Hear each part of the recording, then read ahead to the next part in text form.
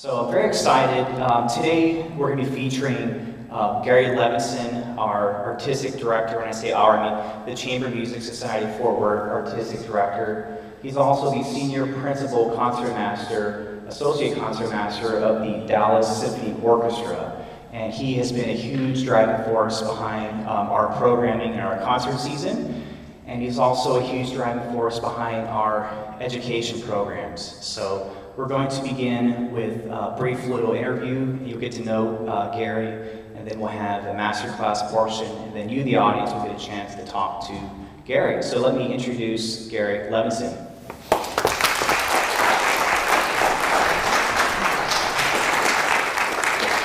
Thank you very much. Before we get started, I'd like to thank personally Misha Galaganov and all of the faculty and staff at TCU. We're really, really fortunate to be at this wonderful auditorium where we get to make music at times. And it's a wonderful collaboration between the Chamber Music Society of Fort Worth and Texas Christian University, and we really appreciate it. I think you will see both from this program and from the other events that take place here that this is a great educational institution, and the honor is ours. Thank you for hosting us. What we're going to do about learning with the masters, and the whole idea of learning with the masters, is to personalize the people that you see on stage during concerts.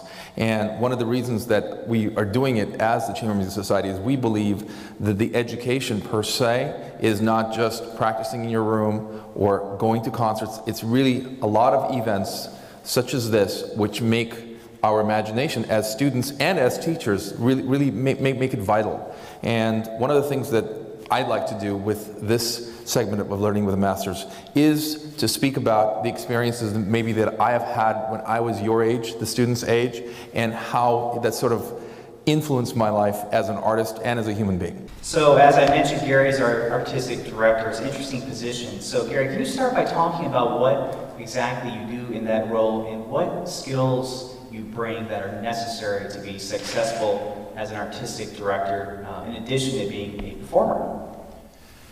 Well, there are many skills for artistic directors, but I think one of the most important skills are interpersonal skills. Now, one of the jobs of the artistic director is, of course, to put on compelling programs. And I always think about, well, what does it mean to put on a compelling program? To some people, it's a lot of really famous works we know. So conceivably, we could be playing great chamber music by Beethoven for the entire season. And there would be nothing wrong with that, except that does not make, in my opinion, a great series. A great series is a journey of compositions married to players that basically get us involved in the music.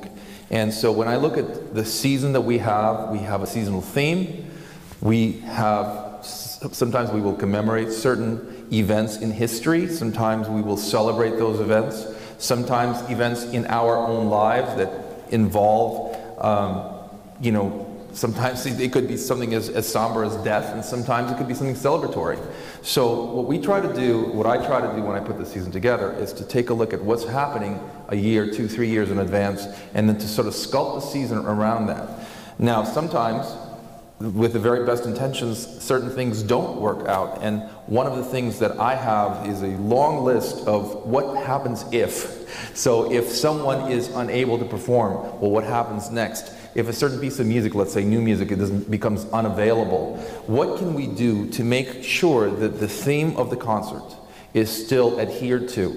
And so that the audience's reaction to us is not, well, what would it have been had it been X, Y, Z? Instead, what we try to do is to say, well, what is it when I'm in my chair? And I know as a performer, oftentimes we will go to concerts and kind of scratch our heads and go, it looked great on paper, I don't feel it though, and what's wrong with that? And what I try to do is I try to analyze, why is it that something like that had happened? I think at times, many times we'll go to concerts and we can't follow the theme of the concert, even if it says this is about X, Y, Z. And so what I try to do is I look at it from the audience's perspective. Why is it that we have piece A? Why is it that we have piece B following that? Am I putting the best players with the works that actually showcase their best talents? And so it's kind of a combination of many things, but in a way it's sort of a rolling dialogue between the artistic director, the board, and the artists that we're able to engage to make sure that we really put on the best concert possible. I think you had a brief example of an unexpected musician shortage that we had this week. You want to talk really quickly about how you address that and how often those things happen? Sure. Well, a lot of things happen. Oftentimes, people can become indisposed.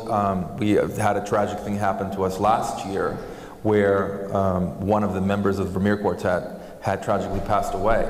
And so what we have to do with stuff like that is we have to recover immediately, and we have to look at the list of people who are capable and available. Now, what most people don't think about is, you know, if I could have a magic wand and say, can you do it?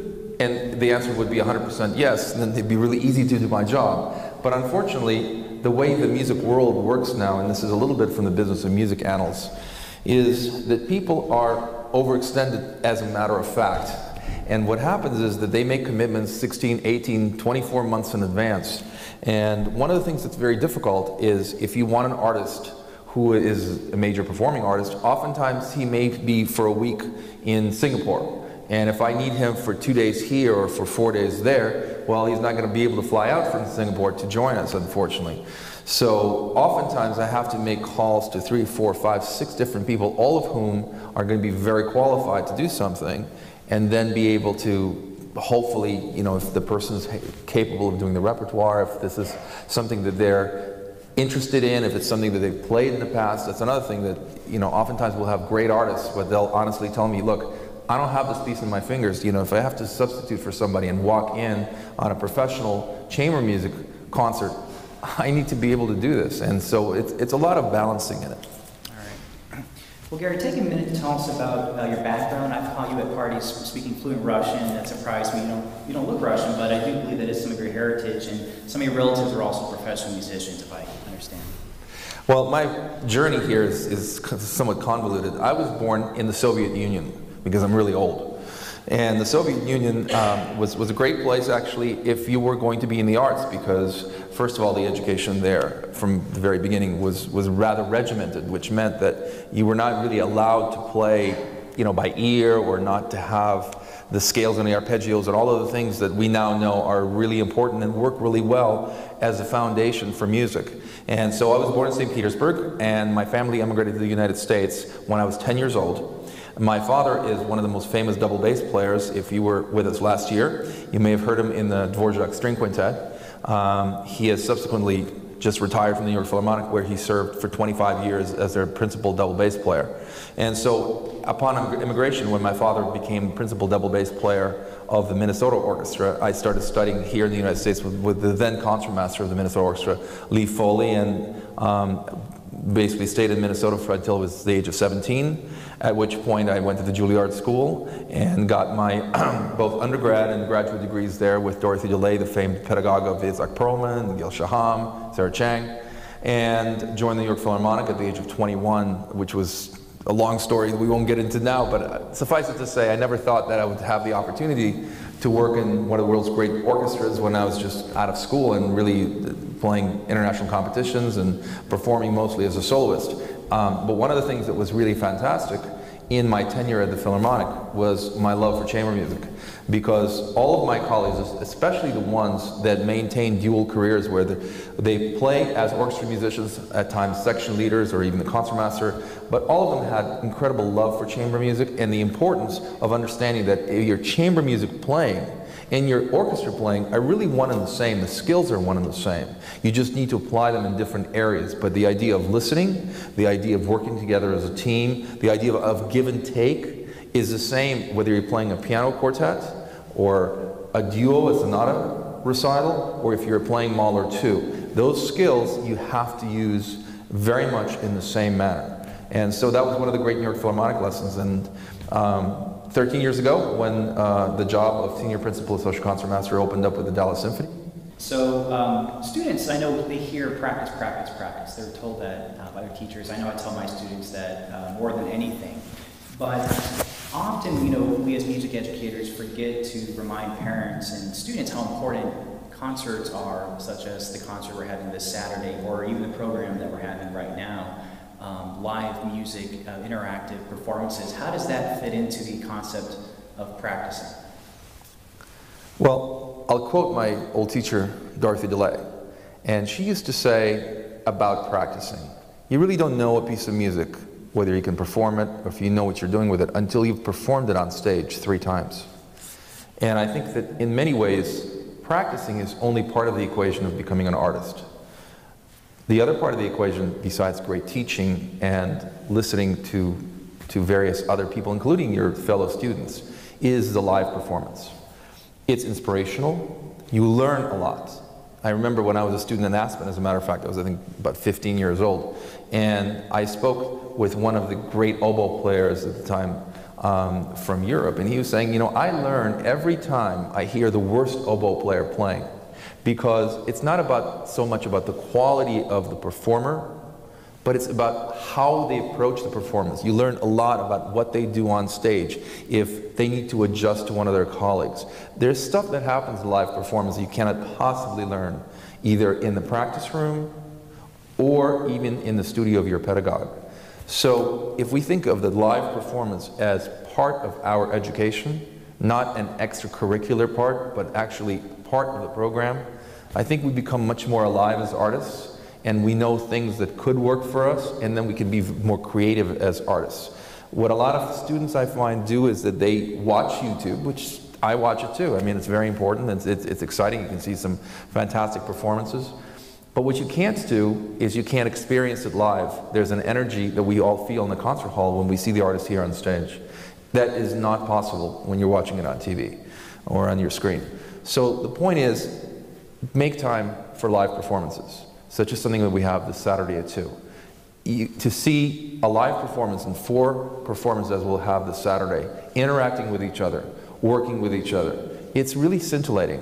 It's the only way to learn how to do that. You can't do that from listening to recordings. You can't learn that from watching videos. You need to be there. And in some ways, the wonderful part of it is that it's sort of addictive to feel that energy, much like a live sporting event. Once you begin to feel that adrenaline, you want to go back. And the Chamber Music Society is really one of the very best organizations in the country at providing inexpensive tickets and making sure that the families are all welcome. We have a $25 ticket, if I'm not mistaken, where your whole family can come in. I mean, you can't go to the movies for that. And the bottom line is we do everything possible on a board level to welcome students, families, anyone that wants to come. And what I'm preaching here is please give us a chance, because I think you will really enjoy the difference between live performance and everything else.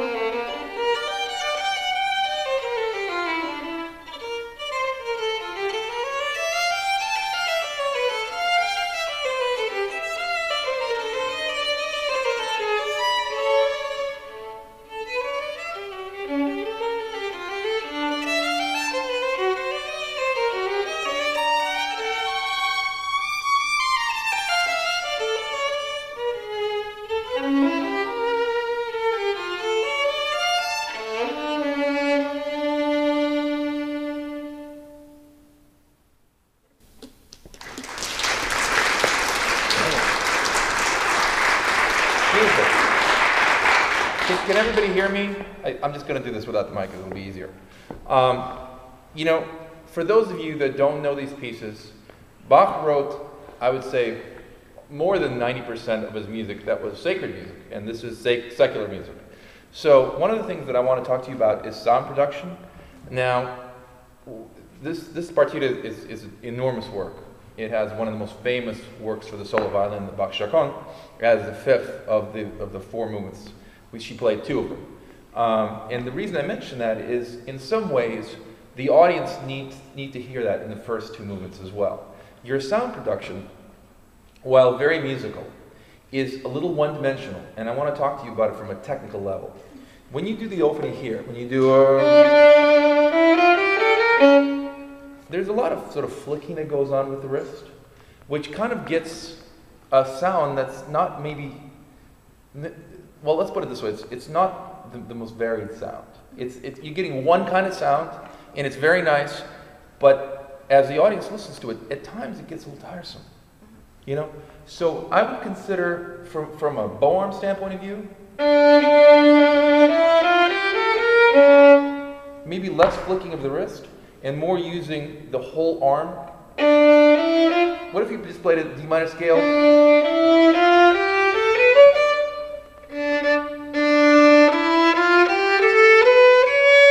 Better, but I still get it.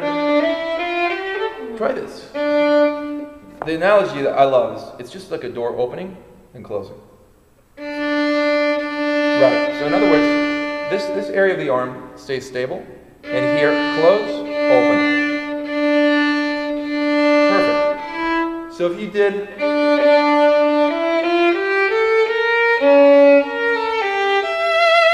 you get much more of a line, okay? I want to turn this way.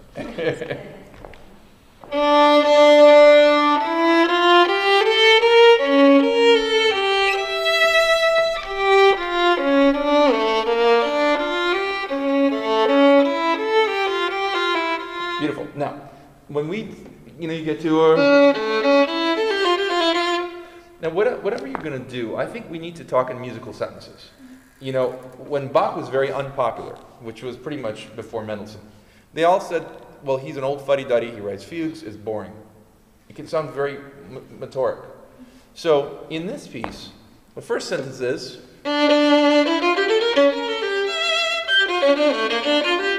now, what happens with, what is all that? That's not the same as the before. So you want maybe,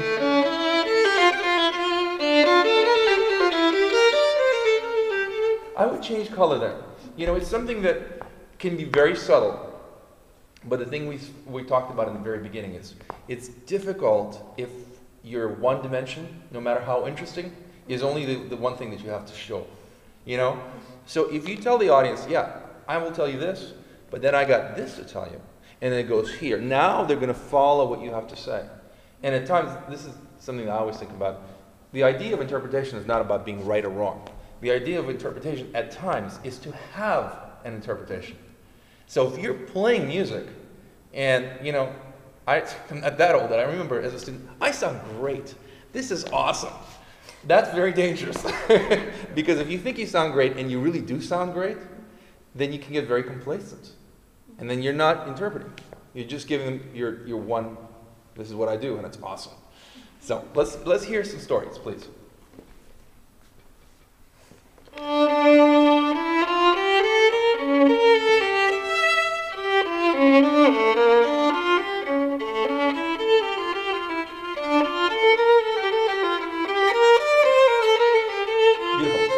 Let's talk about this. And I don't know if I can see and hear what you're doing, but I'm not sure it goes past the first row.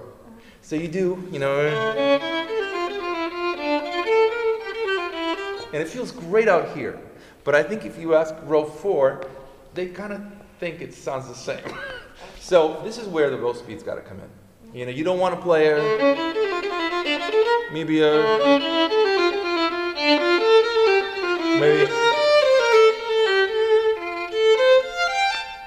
so that we hear and see with your body language where you're going with this.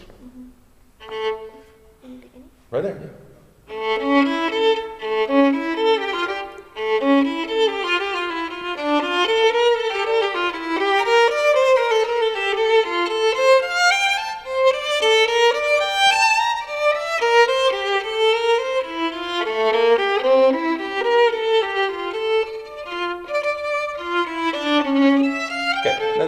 very interesting moment here. You know, you went, but to me, you know, the harmony is, it should be a surprise. You know, you hear, I'm not suggesting you take the time, but the idea is you got to change a little bit for us, and I think that's where you got to be careful that you don't just kind of go through the middle of a sentence. It becomes sounding like a run-on sentence, as opposed to actually, okay, here's my story, I've moved, and then we turn to the left. Can you do it from there? Ba-da-da-ba-bum.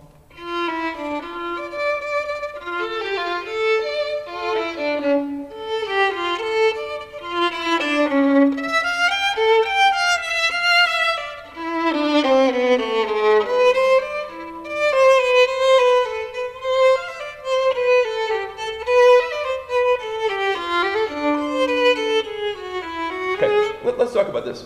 Again, I wish for a little bit more development. This is what I hear.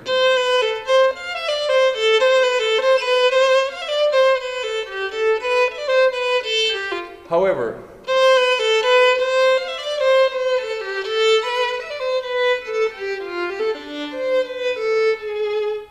you know, it needs to be a little bit logical so I know where you're going with it.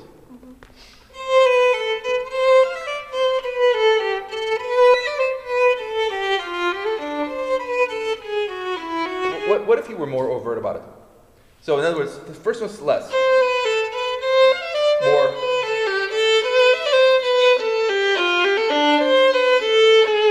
Now that may seem out here, right where we're standing, that may seem really wild, right? But you got to play for the concert hall. You know, we got to remember that Bach didn't have a room this size. This may have been the biggest church he would ever play at. But we do. So we got to be able to reach the audience.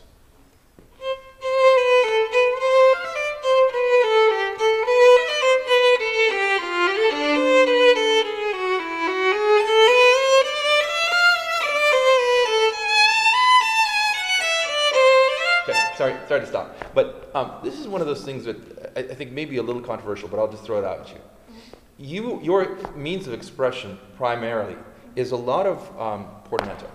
So I hear, which is a nice 19th century romantic thing, and I actually think it's very beautiful. But again, you got to be careful about using it all the time. You know? It's like you wouldn't want to be eating chocolate all the time. Or maybe you would, but it's not so good for you. So the idea is, what if this is molto legato suddenly?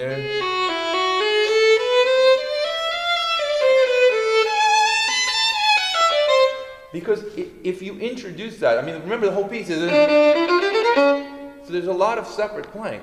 Now all of a sudden you can do,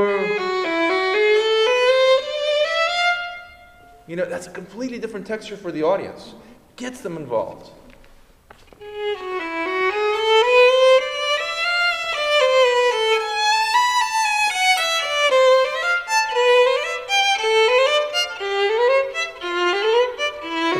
You know, it's funny. To the layman, I would say, that sounds really difficult. And that's your fault. You want it to sound really easy. And it's a very easy fix. Rhythm. You're doing a little Hungarian.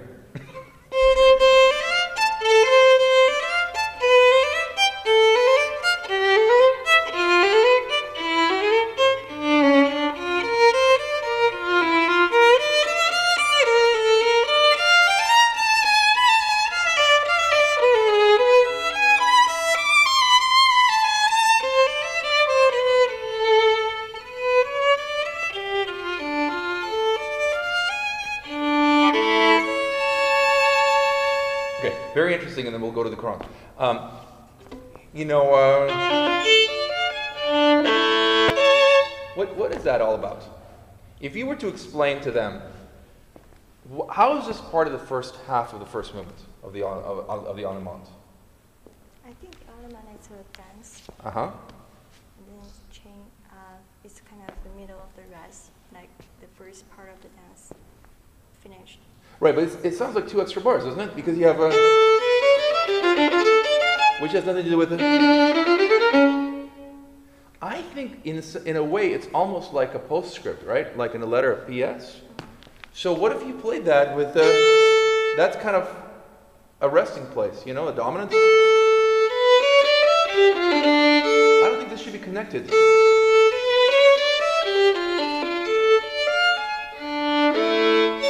Now if you do that, you can't make that big retard so early. If you want to do a little before the chord, fine.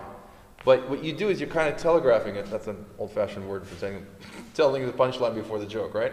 So make sure you don't, you know, if it's going to have some kind of structure, you need to know that ahead of time.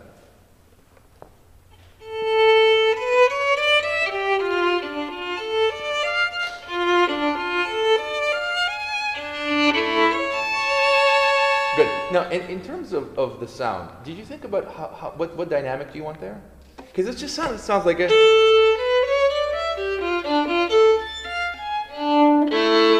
Surprise! Maybe a...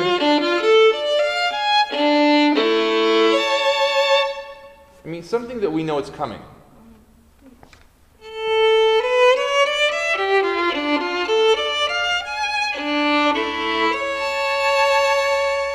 Yeah.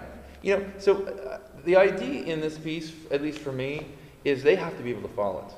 It can't feel like, well, there's a lot of 16th notes and some dotted rhythm, and now it's over. You know, it needs to feel like this is a story I'm telling you, and this is where I'm going to go with it, and now it's over. Okay? You want to do the next move?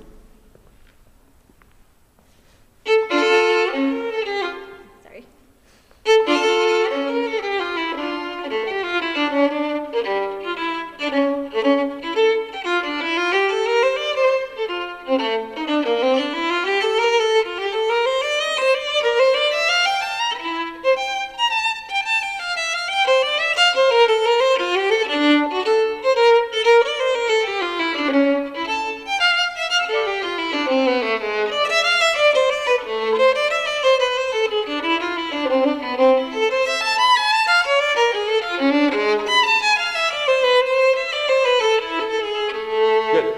Now let's talk technique for just 1 second.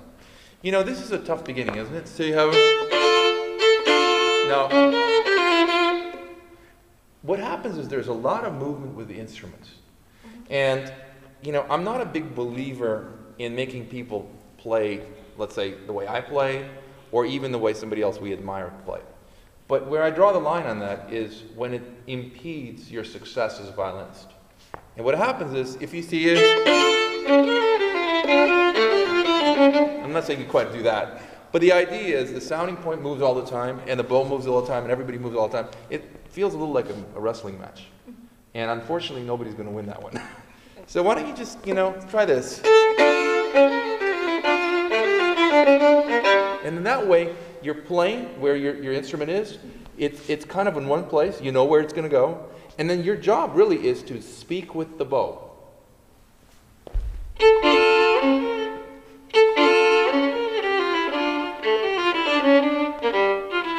Let me help you a little with that chord, you know? The hard thing about that chord is nobody knows how long it is. Right? So it's a... Where do I start? What if I... So... That's your rhythm. Da, da, da, da, ba, ya, da, da, da, da, da.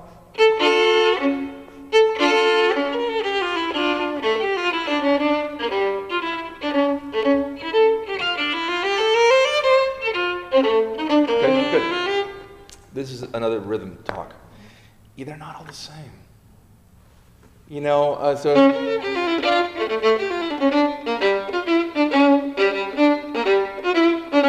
If you do a... It's actually very interesting, but it's more like a tapestry. And we really don't feel the pulse, because it keeps changing on us.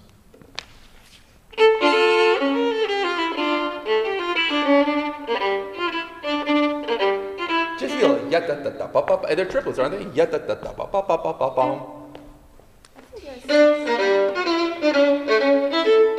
Yeah?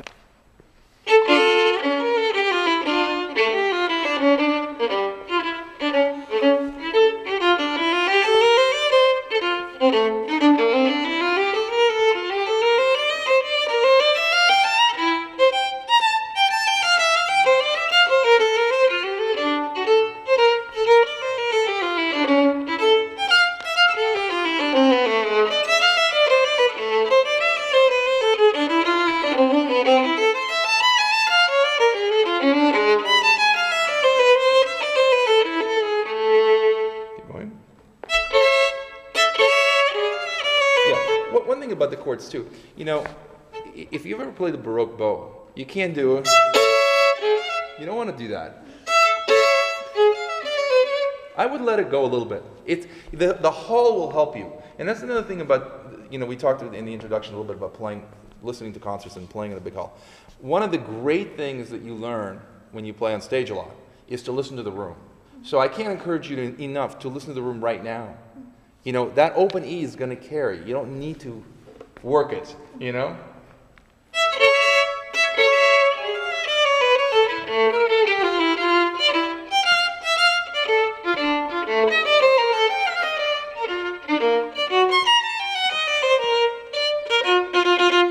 You know, what happens also, the short note, I don't hear enough, especially for the hall. Try one more time from the repeat.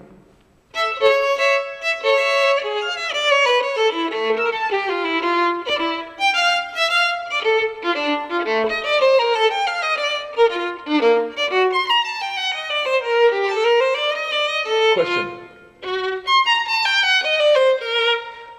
I mean, you've got a big harmonic development here. It pretty much sounds exactly like everything you've played up to now. So what would happen if we went... I mean, we need something to say that I'm going somewhere with this, you know? I'll tell you one thing that's really interesting. This is for everybody. The big difference about these pieces versus Bieber versus Handel is that they're incredibly imaginative. And if we sort of skim over the imagination that Bach writes into the score, we're kind of selling ourselves short, because then it does sound like everybody else, you know? So try not to do that.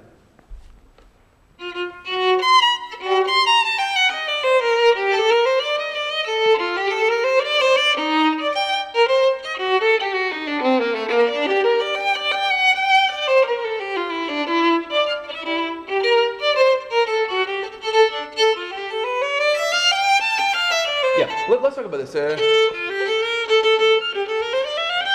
Again, the legato, I hear a lot of stuff that goes on, and I'm not sure that you actually realize it's kind of a habit. Yes. You know? So let's, even now, I know it's a little bit difficult, but think of the legato playing, maybe exaggerate a little bit of the line, more than the dance itself, just to get ourselves out of the habit.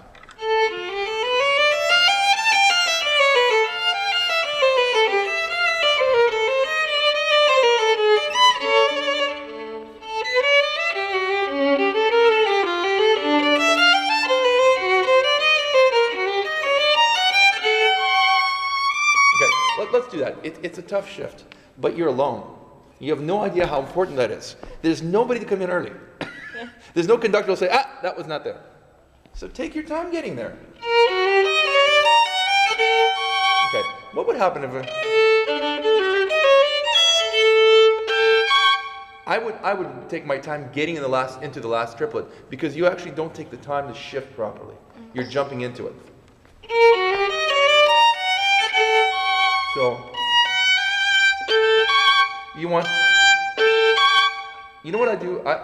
It's just kind of a shortcut, but correlate this G to this G, and then it'll be the lead tune.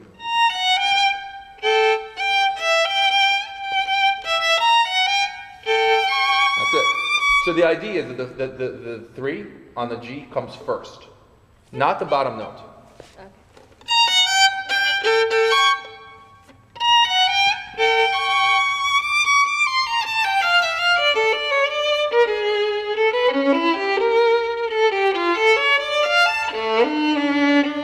That's okay. Yeah, you know, this is not an intonation problem. This is actually a musical problem, because it just sort of hits a wall and we're not sure it's over. You know, you need to figure out how are you going to end this. So let's go from the chord and figure out how we're going to end this.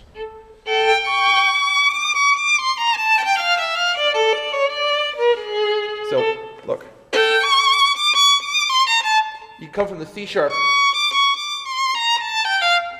It'd be so nice if you pointed that out, but you kind of blow through it, and then it feels like you're at the tip. So I would do 2 things. I would take my time after the chord and work your way to the middle, where you have more weight, and you get more sound out of the fiddle, and you're telling them, hey, this is a culmination of something. because they're interested.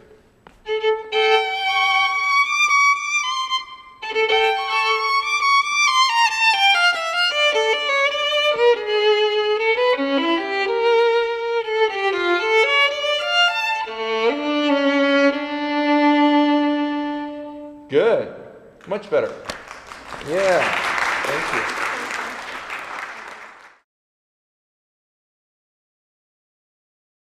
Great question. I remember I was talking to you about when I was growing up in Russia. My dad was always a very famous double bass player, and he worked in the best symphony orchestra in Russia, then the Soviet Union. And there was an opportunity to hear a concert at a summer music festival, which that whole orchestra went to. And I was probably 3 years old, and I remember hearing the Tchaikovsky Violin Concerto. Of course, I didn't know it was the Tchaikovsky Violin Concerto because I was just sitting on the lawn. And it was the great Russian violinist David Oistrakh. And I remember that the sound of that violin, especially when he was tuning, I mean, he just went out in front of the orchestra and went, you know, stuff like that. And I remember thinking, that is really cool. And then by the time, for what it's worth, and by the time he finished playing that Tchaikovsky concerto, I turned to my mom and said, I want to do that. And of course she laughed, she thought it was a crazy thing. But there was something about the sound of the violin in that man's hands, which to this day, he's one of my very favorite violinists. I encourage you to go and research him. He's really, for a Soviet artist, which is a long talk we won't have time for tonight, he was the most universal artist, because he was able to play not just the Tchaikovsky Violin Concerto, not just Russian music, but he was a huge proponent of new music. He was a huge advocate of going to the West and adopting certain Western values as a violinist, and he taught. He was a conductor. He was really a universal gentleman, if you will, of music, and it was something that spoke to me as a child, and it was all about the sound of the violin. So that's why.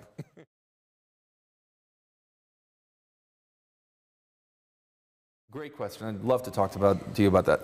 You know, in the master class we spoke about musical sentences. And, you know, the world around us, we have rhythm everywhere, right? So I feel like when I'm studying music, whether I'm restudying something that I've played for 30 years, or if I'm taking a piece of new music that I have to learn sometimes very quickly, I try to figure out what that music is all about, not just from phrasing or from things that are in the score, but from the pulse of it. So for example, you might have something in a mambo rhythm, but it's not necessarily a mambo. But I know what a mambo is, so I have a point of departure, and it's something that I can work with. So, you know, for the students, I would encourage no flatline playing, which essentially says, you know, here is the rhythm, this is when the next beat is, and this is what I'm going to be playing. Because that kind of music doesn't have its inherent pulse, and that kind of music making is not compelling to the audience. So in a way, we've sort of morphed this into a practice talk, which I'm delighted to do, because I'm all about efficiency and practicing for three main reasons. First of all, nobody has time to waste because we have too many things to try to get done. Number two, it's really boring to sit in the practice room and get very little done. And number three, when you make progress, it's actually encouraging to you to make more progress, because you can see, you know, stuff that you couldn't do 5 minutes ago, you can suddenly do now. So the idea is, why practice something in a dead manner when you don't have to? When you can actually learn it from the start and sort of clue into what the composer wants. Because in some ways, and this is something that's always been exciting to me, is you can be sitting, you know, practice room by yourself, but you're actually communicating with somebody who may or may not be dead. But it's a two-way communication. It's not blank, you know, pieces of black and white stuff on paper, and you're trying to figure out how that works on this piece of wood over here. Because that's sort of a depressing idea. But if you're in contact with what those marks on paper represent, now you're in some ways communicating with the composer. And once you can communicate with the composer, just like we as artists can communicate with the audience, that's a very exciting piece of information. You know, and I think it makes people's practicing much more effective and efficient, and you can learn more music and perform more music for audiences, which is really what this is all about. Well, let me start with all my mistakes. You know, one of the things that's really cool about being a teenager is, and I know that you guys don't realize this now, is you have relatively few responsibilities. You need to do your schoolwork, And if you play an instrument, you need to practice your instrument to the best of your ability. Once you get older, you have all these other things like, working and paying bills and not getting into trouble and things like that. It's never going to get simpler than it is now. So the idea is that you want to get good practice habits right away. My practice habits when I was 10 to 13 was I really liked the way I sounded. It was great. It was really exciting, and I would go in the room and play for 4 hours and learn about 10 minutes worth of stuff. And the other, 2 hours and 50 minutes was really, enjoying myself with myself, which is fine and really something you should never do. So by the time I got to college, I realized that I had a pile of music that I had to learn, and then another pile of music that I really wanted to learn.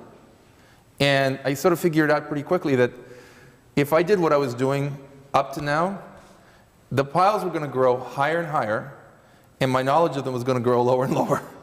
And that sort of didn't work for me at all. So I tuned into the idea that in some ways it's all about repetition, right? So our teachers say, well, if it's not working, just try it again and practice it really hard, and it's going to get much better. But when I was repeating it and just really enjoying it, I wasn't really listening to what was coming out. So in some ways, it was exactly in the same place. So it occurred to me that maybe what I should do is to ask myself at every repetition of a passage that wasn't working, what exactly wasn't working and what should I try to do differently. And what the advice I have for you guys is if you can do it differently and realize what the difference is, your brain is going to get there as opposed to just mindless repetition, because that's the way it's supposed to go. So what I found is identifying the problem and making sure I was actually practicing that with some kind of a solution was 90% of getting there. And so then my same 3 or 4 hours a day were much more effective. And I was learning all that music that I thought I'd never be able to learn. And what's exciting about that is that once you've learned the mechanics of playing it on your instrument, and you can start with the interpretation of it, now you're actually an artist, and which is what we all find exciting about music. Because how many people want to come in and say, for 2 hours, here's how I play my scales, and here's how I play the arpeggios, and it's really almost in tune. That's just not that exciting. However, if you have an idea, like we talked about in the masterclass, about a certain phrase that takes your breath away, now that is exciting. And what's great about that is it's personal, because she's never going to play it the same way as she just did for you. She's going to play it differently. It might be better, it might not work, it may work. But what you want is that interaction with your medium.